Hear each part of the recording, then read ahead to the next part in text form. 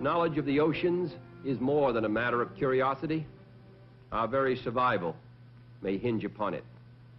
The seas offer a wealth of food for the people of the world.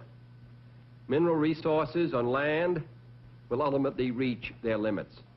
We may be able to extract additional elements in the water, to predict, and perhaps someday to control changes in weather and climate is of the utmost importance to man everywhere. These changes are controlled to a large and yet unknown extent by what happens in the ocean.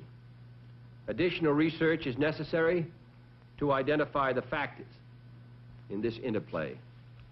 These are some of the reasons which compel us to embark upon an important national effort in oceanography. This is not a one-year program or even a 10-year program. It is the first step in a continuing effort to acquire and apply the information about a part of our world that will ultimately determine conditions of life in the rest of the world. The opportunities are there. A vigorous program will capture those opportunities.